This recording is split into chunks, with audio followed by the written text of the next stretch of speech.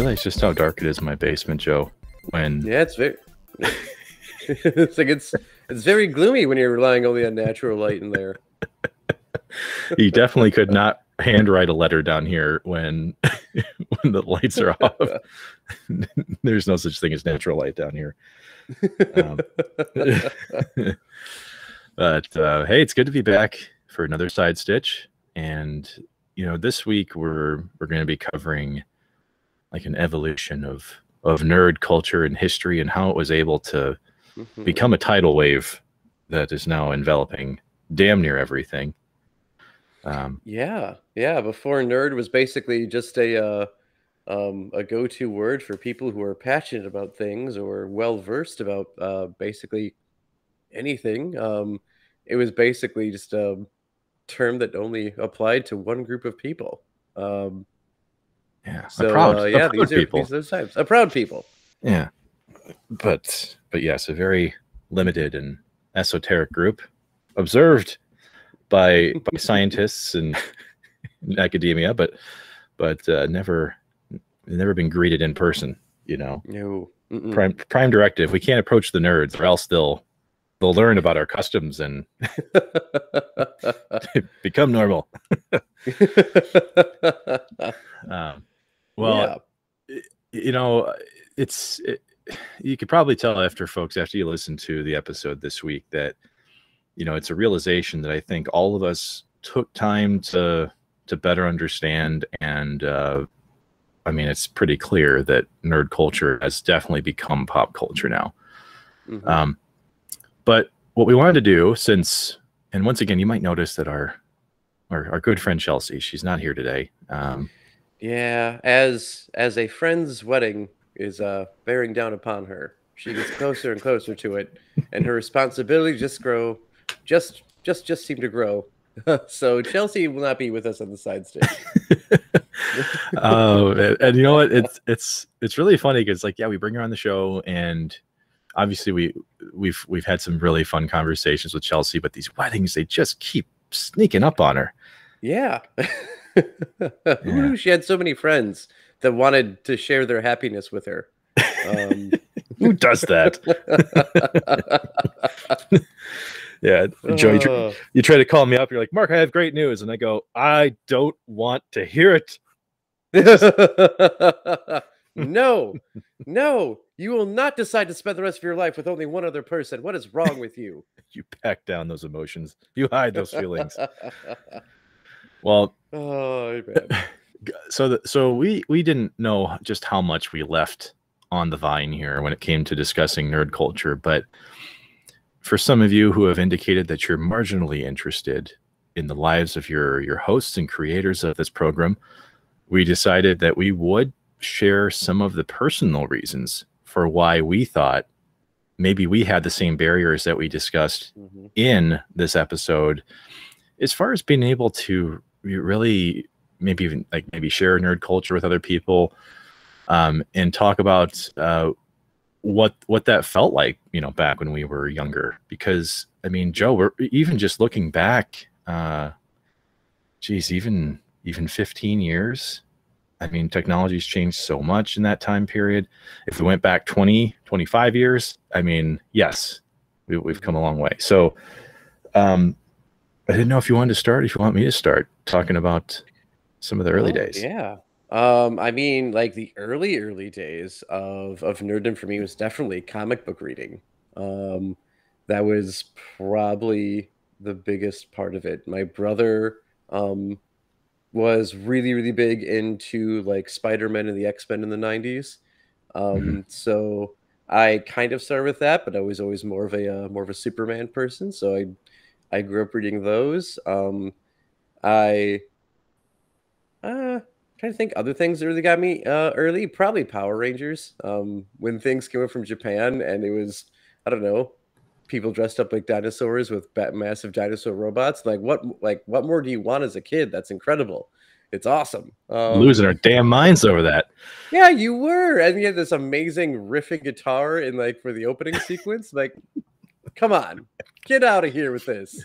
This is everything kids want, with a little bit of teenage angst mixed in there, just peppered right in. you hear that riff, and as kids, we were like, you know, all like 11 and 12 years old, and we're like going, Mhm. is this puberty? What's going on down there? Oh my gosh. I like admittedly like it's like dirty thing there. I still listen to that song like before I go. I usually I play tennis with friends here and on my drive over um when I actually have my car. I usually just play music that gets me excited. And that is in the playlist of like hype music. It's like the Power Ranger theme still pops in there. It's like a heavy metal cover of it, but I mean it's the same thing. Oh It's pretty yeah, great. yeah. Any heavy metal cover of the Mighty Morphin Power Rangers theme, because if you just say Power Rangers, folks, That's you true. get that's a very deep well Very, compared to the. very deep well that is just always always a few decades behind the Super Sentai series. I take that back. They were I should because like yeah, when the first one premiered, like Zoo Ranger had only been out, I think, for like a year. So it was like the most recent one.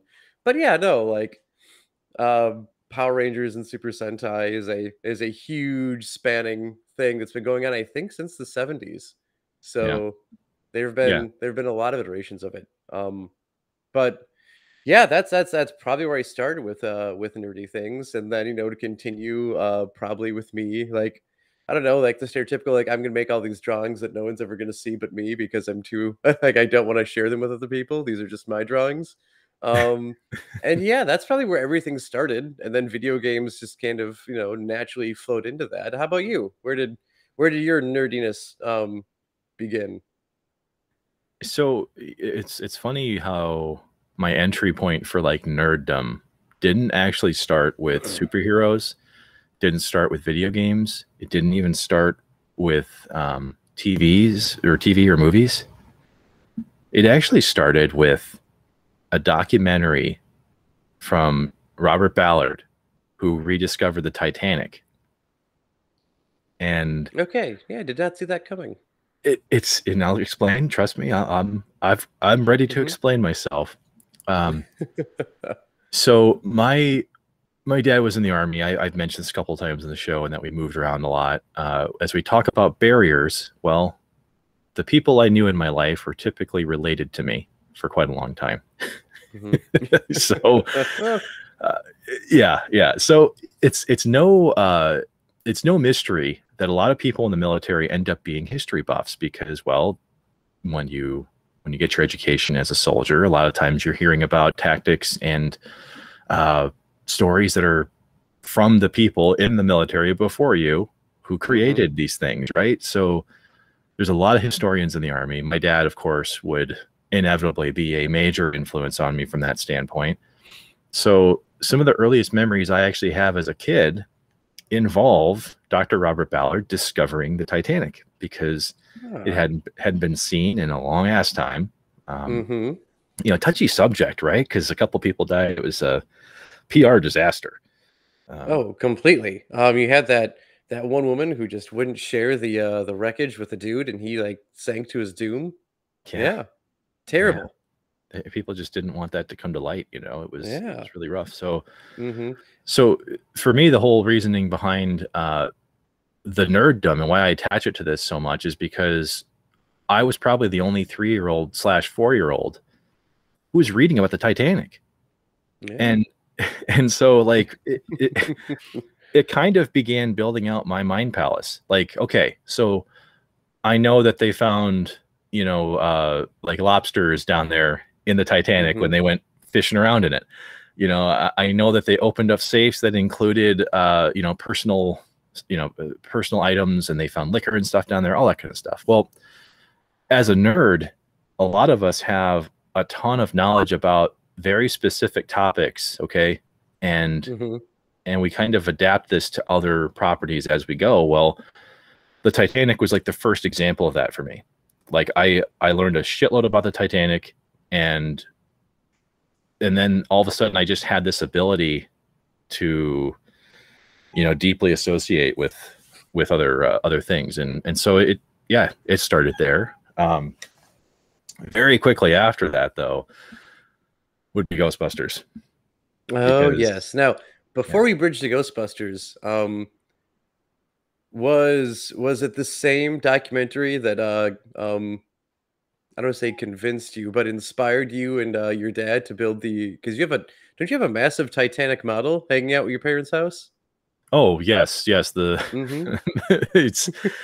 and ironically enough, yes, we would create the Titanic model. Now, my hands were not dexterous enough and far too shitty to actually help contribute to this when I was a child.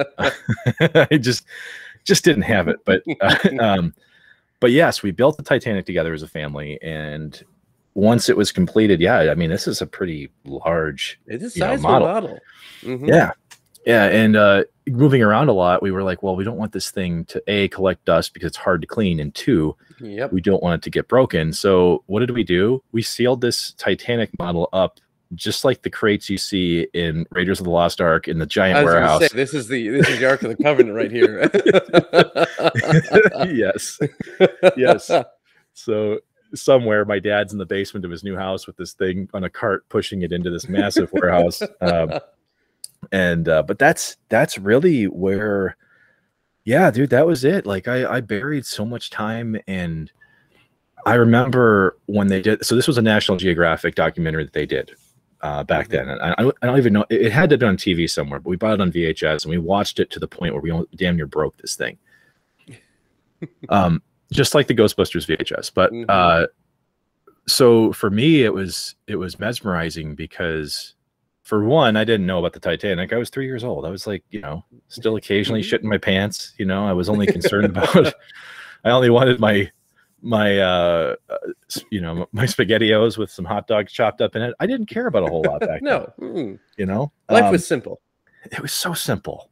But then the complication of 1980s, cameras under the damn ocean, and it's just foggy down there. They kind of had an idea of how the ship would have drifted and where it would have ended up, but they didn't know. They didn't know exactly where it was. No clue. Yeah. But you see all the buildup in the video. You hear the story, and then when you see the actual ship itself for the first time, and for many seeing it for the first time because we hadn't since it sank, that for me began like this path to nerddom. Like, it was like, holy shit, I'm interested in this, and half of my friends will, I'm going to say like 90% of my friends will never see this documentary.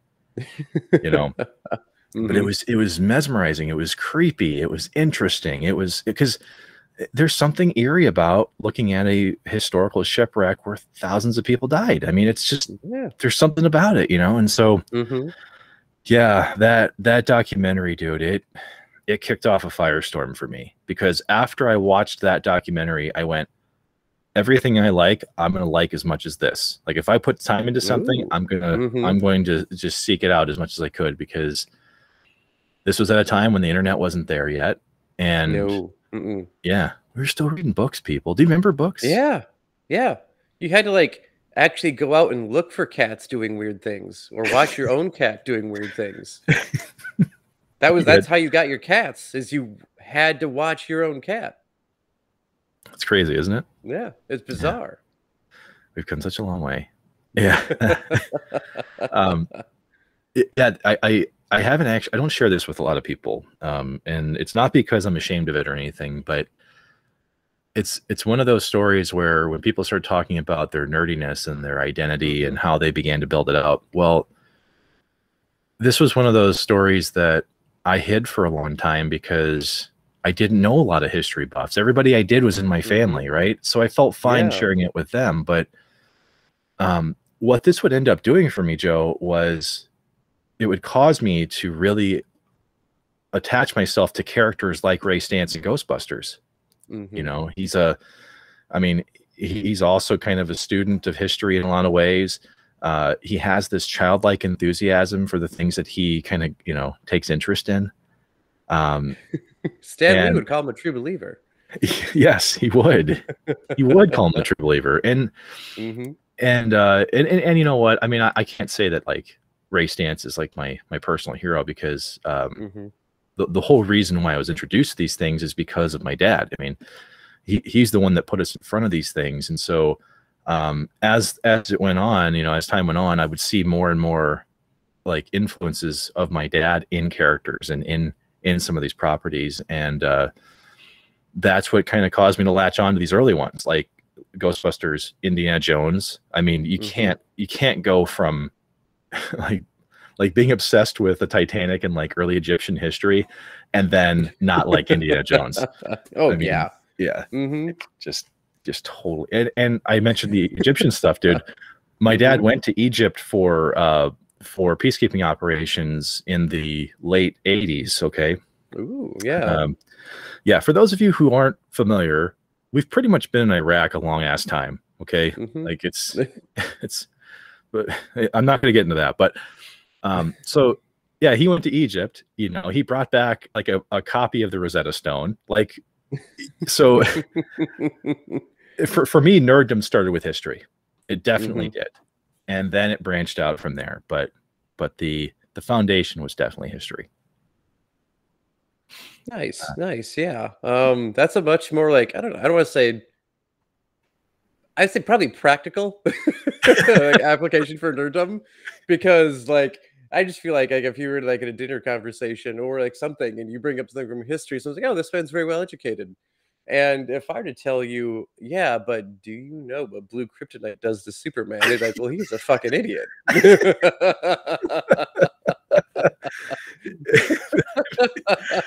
But I think this actually serves the point quite well, Joe, is that you and I both were nerdy in different ways. We would end up crossing paths, right? Because I mean, I got into the same X-Men comic books that you did, the same DC properties, especially some of the mega events we talked about before. And it is an appearances thing, like we're tremendously proud of the knowledge and the love we have for some of these things. And yeah, the technology wasn't there yet. The communities were either not there or incredibly hard to find. And whenever you did find a localized, reason to be able to share it with somebody, either that person moves away or you go to a different school or, or looking at you, Keith. He said Keith, but he means Steve Meyer, who we're not going to ruin the joke for Steve Meyer. We'll let Steve that Meyer one lives on. Yeah, let that one simmer for a little bit. But similar to what we'll talk about later this week in our episode, I mean, technology was obviously a big reason for why most of us were able to feel that sense of community eventually. And it's just not something we had. So, I mean, I know for you, Joe, you grew up in a fairly small town, right? Like, I mean, how many people could you count them on one hand? Like, how many people could you realistically talk to about comics with?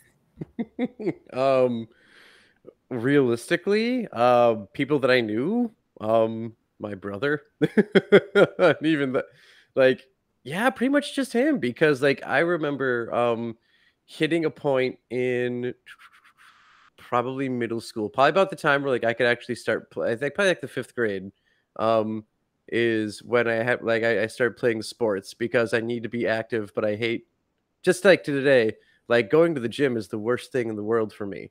But if I can like be active and run around and do stuff, that's great. So basically, when I got to the point where all of my friends are definitely like all of my friends and other people are playing sports, I am down to probably my brother and one other person that I could talk nerdy things with, and that other person was definitely more like my childhood best friend growing up, Vince Hoffman. He wasn't really a comic book person. He was much more of a like a tech person. Yeah. So like video games got him, computers that could actually process quickly got him. So I could do that stuff. I could like talk about those things with him, and that worked as a pretty great outlet for my nerddom. And that was like more or less the only outlet for it for quite a while. Because like going through middle school, it was basically Vince. As I've talked about in previous episodes, we had like the 3 other friends, or the 2 other friends who we played Pokemon with. Yeah. And that was about it. It was just like, it was pretty much reduced to like video games as my last like little hope of like acceptance, like social acceptance with friends. But like comic books, no one did anymore. Even like like Power Rangers. I was secretly watching that through, I think, Turbo, and then as soon as like the original cast was gone, then I stopped watching it. But no one Yeah. else was watching it, my friends, until then, except for Vince Hoffman had like seen a clip of the Turbo movie. And I just remember at one point, hilariously, because we used to have to bike back and forth between each other's houses, and we lived a little over a mile away from each other. And he gets into my driveway, and I have it like my parents have an old gravel driveway, and he yells out "shift into turbo," and then he clicks to like shift his bike. I think it skips it, like the chain like fucks up and skips, and then he just fishtails and biffs it. Like, oh my god.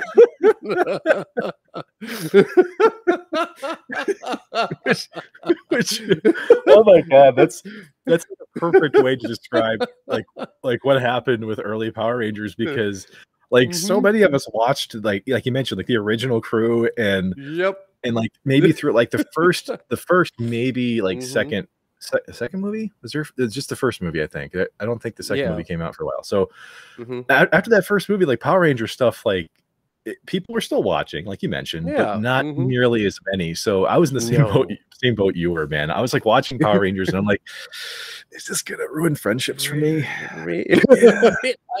So we just don't talk about it. Just bury it down. Just bury it down, man. Just bury it down. And stuffing then, it down. Fuck, I like getting to high school though. Like middle school, I at least had that close knit friends. Like one friend I could do some nerd stuff with, my brother. Then I get to high school, my brother goes off to college. And like a lot of kids do when they hit that age, they hang out with other people. So like I had like Vince hung out with like the cross country kids and the band kids, and my other friends just, I don't know. I actually have no idea who my other friends started hanging out with when I was in high school. But then like I found my way into a new friend group, and they were they were big car people. So like if I would have brought up, hey, anyone want to watch the New Adventures of Superman and Lois Lane? Of Clark and Lois and Clark, the New Adventures of Superman. They'd be like, "Get the fuck out of here!" What the hell are you bringing that cabbage in here for? Come on. Yeah, we ain't watching that. Yeah. So like high school, Wisconsin. Like my nerddom was completely like closeted, and like, yep, they'll know I'm nerdy because my science grades are high, and that's about it. You definitely, if we're going based off of the special attributes from Fallout, I think you definitely put most of yours into intelligence, whereas I put all of mine into strength and luck. Like those were the only two things I put any points into. like yep, I can't perceive that you're angry with me, but you know what? I can lift something really heavy and not trip over anything while I do it. Those are my things. Yeah. I think Joe, what you're kind of mentioning here is what I think is important to point out with nerdy things in like the 90s and even the early 2000s. Yeah. Like there were people that maybe were extremely nerdy about something, but the idea of them having essentially like your paint, your paint, what's it called? An easel? Easel, is that what it's called? Where you have like the 10 different kinds palette, isn't it? Yeah, palette. There we go. That's a palette. Yeah, the easel is what you actually put the canvas onto. Yes. Yep. I knew I was forgetting it. Yeah, the palette, like nowadays for a nerd, like you could paint with like 20 different colors, right? Oh yeah. Back then, you maybe had one or two colors on that palette, and you didn't tell anybody about them. No.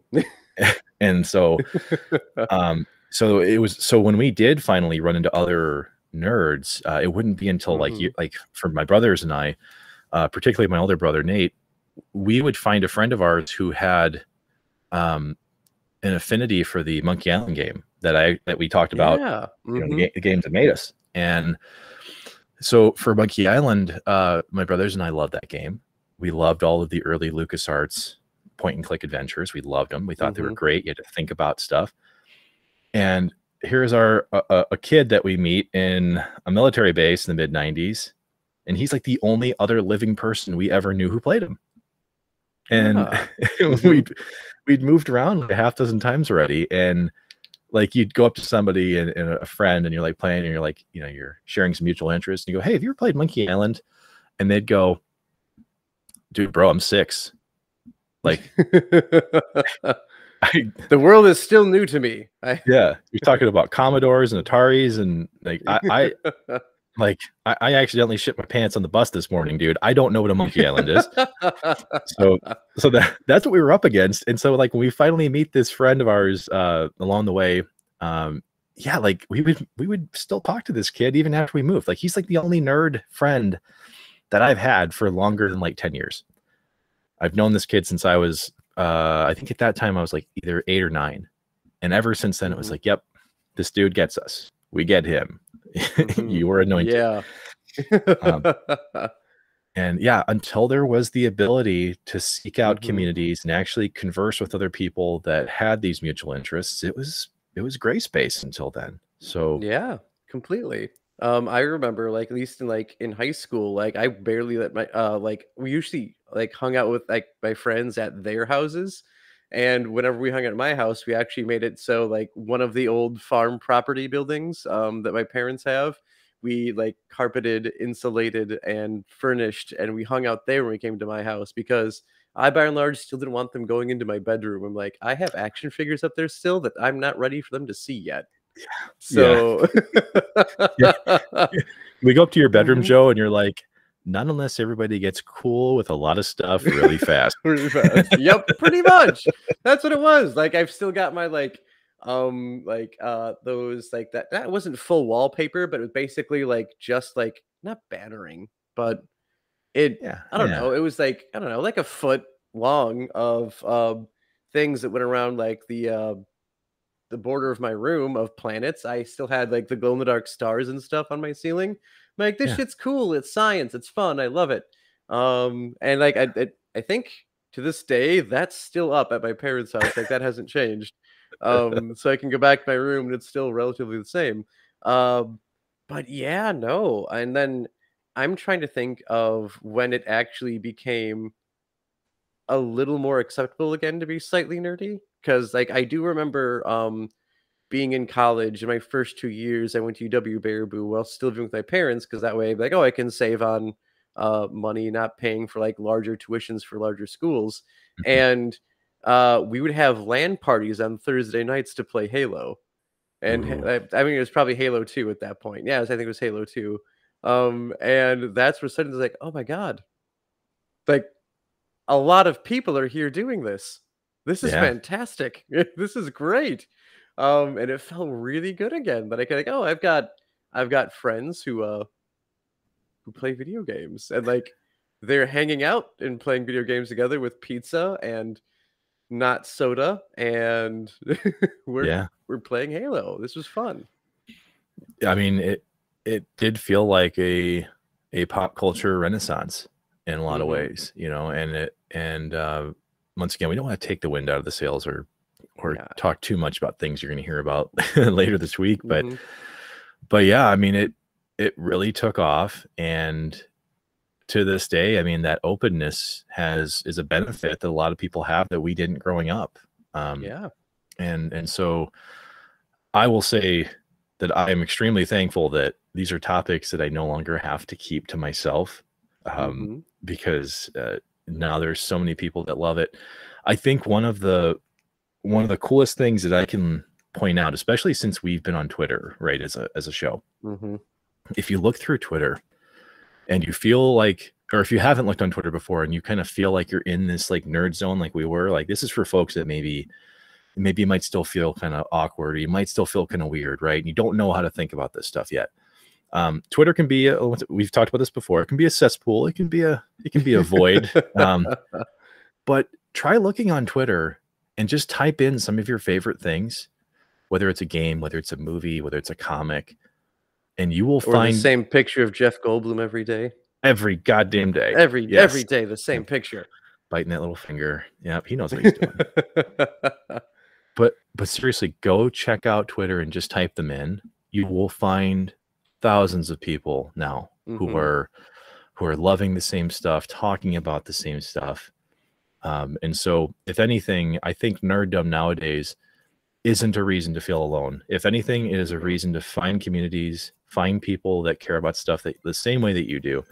And yeah, I mean, I think we're living in the the best timeline, Joe. I really do. I do too.